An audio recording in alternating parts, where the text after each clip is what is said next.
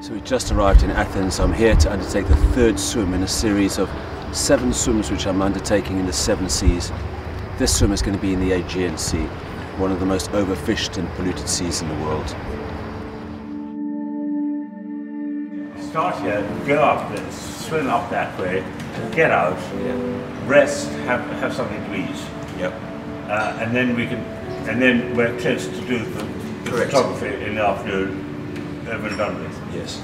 I'm undertaking a series of swims in the 7 seas simply for one reason, and that is to highlight what's happening to the oceans and to urge nations around the world to set aside at least 10% of our oceans as effective marine protected areas. These are like national parks in our oceans. I think, frankly, if you can swim in this, you ought to do it and not take a risk. Otherwise, we're just running out of options. Now we're cooking with that's a good shot. It's here. Yeah. Okay. Yeah. Θες να πηγαίνει προς... Do you want to the little island or to this bit? Μπορεί να πάει εδώ. To a Αυτό point. είναι Λαγονήσι. Στο Λαγονήσι. Okay, so you swim to... Well, the skipper seems to think we can do it, so you're going to have to do it. How many swims has he escorted? I haven't a clue, but he seems to think that you can do it, so you're going to do it. The other thing is, of course, if there's a good wind, you ought to be wearing my baggy swimming trunks. And then the wind will get up the back and push you along. You had to thought of that. You've got to think outside the box. Good luck. Yep. Get going. Yeah. Don't turn back. I don't think there's ever been a swim I haven't been nervous beforehand. I know you're nervous. That's why I'm telling you, as soon as you're in the water, you're fine. So just get in the water. Okay, cheers. Good luck. Have a good swim. Thanks.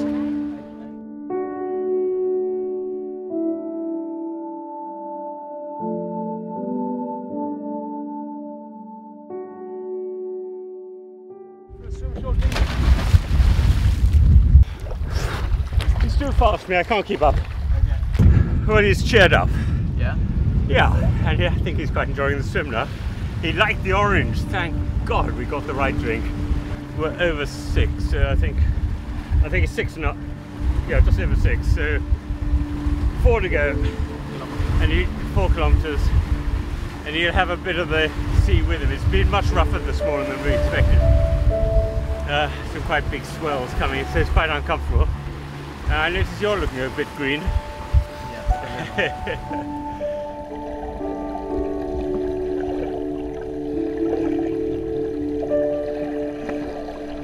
About 18% of the world's shipping is either owned or managed by Greeks.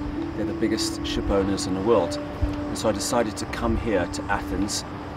Just along the coast is the major port of Piraeus, and I'm hoping to do a swim starting in Piraeus and then swimming along the coast.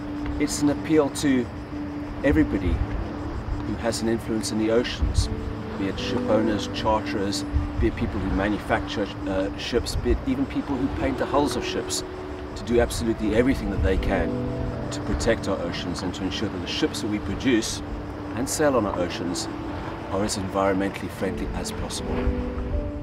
Lewis, you've got just under 3 to go. Yes? And you can see the hotel over there where we're going to.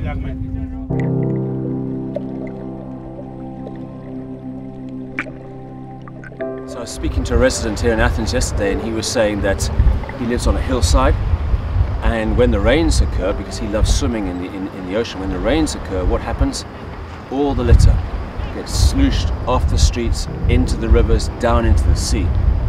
And then it's just floating on the surface, and eventually then it goes down to the bottom of the sea. And he sees it every time he's swimming.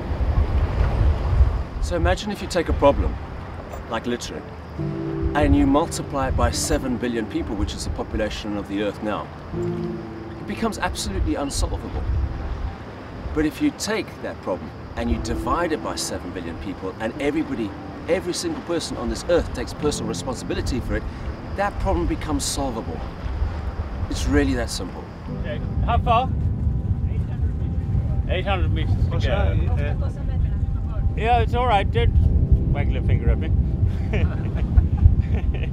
Okay, come on, finish it off.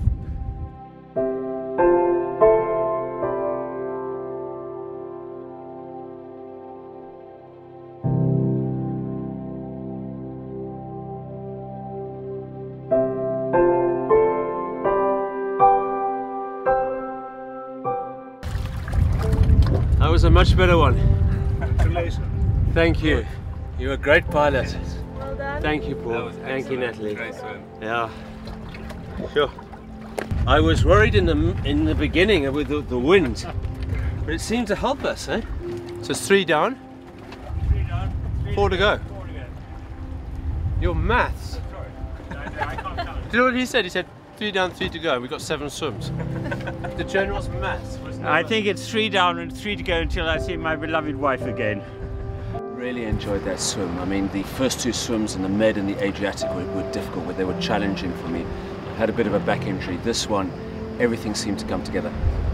I was worried this morning when I woke up and the wind was blowing and the flags were fluttering. I was just thinking, oh gosh, we've only got 1 day to do this swim and somehow we have to fit it in because tomorrow we go to the Black Sea. But it seemed to me that the wind actually helped us. It seemed to be pushing us from behind, and I really did enjoy that swim. Pugh? Yeah. Enjoy it. Don't worry about it, the wind's dropping. You got this. Yeah.